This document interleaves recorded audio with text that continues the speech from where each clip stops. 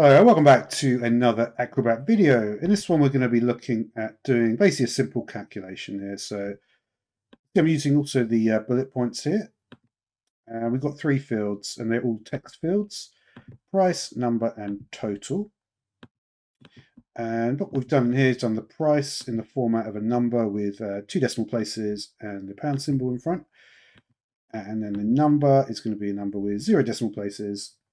And then finally, in the total box here, I basically did a calculation of this custom script here just to get kind of an accurate figure. Because sometimes if you basically just do it, there's two different ways to do it.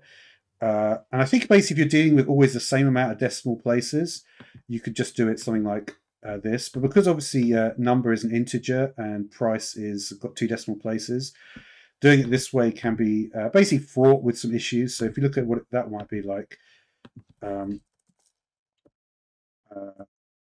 so you can see with what that should be £16.40 there, right? So that was why I decided to basically change this up, and instead of using that, to do this instead. You see it automatically went to the correct value. So thanks for watching.